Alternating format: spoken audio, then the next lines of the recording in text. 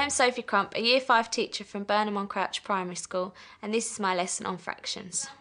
The main learning objective of this lesson is to get the children to understand that fractions are part of a whole and that different fractions are equal to each other. So before we start our lesson, in front of you you've got a little piece of paper, and I want you to work with the person next to you and write down anything you already know about fractions. So in the beginning part of the lesson, I get the children to write down everything they already know about fractions. This enables me to see where any misconceptions are, and I can build on these throughout the lesson. What kind of words did we come up with? What we did is we wrote down some words like 1/4, 1/2, 1/3 and a half. Okay, excellent. When do we see fractions? Turn to the person next to you, think about wherever do you see fractions? Where do we see these halves? In this lesson, I feel the children get the opportunity to work with each other and share ideas, and often sharing those ideas, they come across problems that they perhaps would not have if they'd been working independently. You get the right amount, right amount for each person. Yeah, it's like a pizza.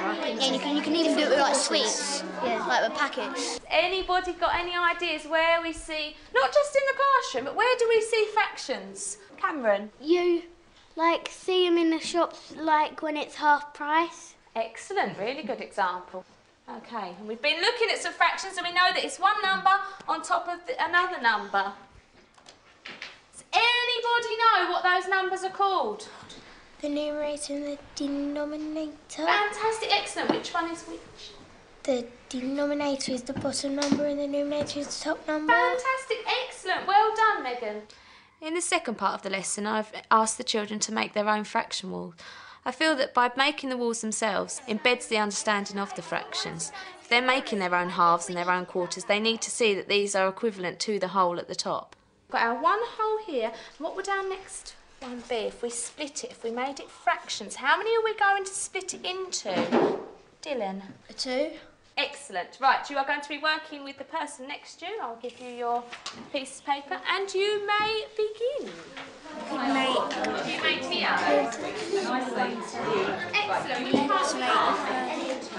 We need to put it equally. Alright, you can't do it in half because we're doing fifths. In this lesson, I have 2 LSAs working with me. One of the LSAs will be working with those children who find maths a little bit more difficult. She'll be encouraging those children to stay on task and develop their understanding of fractions. My other learning support assistant will be working with the more able maths students. These children will be extending their learning of fractions from shapes to fractions of number. It's okay, we had 8 bananas to start with. So do you think that we could equally share 8 bananas between 5 of us, so 8 bananas into fifths? Could we do that? No. But did we manage to do it into quarters? Yes. So if I want any bananas, I can't have any then? The reason I developed this lesson was to try and overcome the problems that children sometimes have with understanding the denominator and understanding that the fractions are part of a whole. 1/2 is the same as what? What have we got here, Josh? 2/4. Fantastic, excellent. If we try another one, 1/2 is the same as 1/6. oh, 1/6. This little bit. 2/6. How many is there? 3/6. Josh, look carefully. 3. This is 1/2. 3/6. 3/6, excellent. And just to end our lesson off, I would like you to return to your pieces of paper.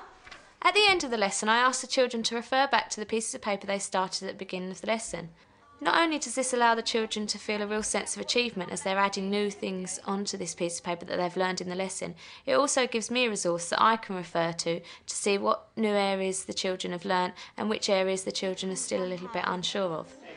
Equal, these have to be equal. Each fraction equals 1/2. So if you put 10 tenths together, all equal 1/2. Yeah, but all the tenths would need to be equal. The reason I think that this lesson is a great lesson idea is that the children are all really engaged, enthusiastic, and I feel that it really deepens their understanding of fractions. They're able to see the different fractions. They're making the wall themselves. They understand that the fractions have to be part of the whole because they start with the whole in the first place.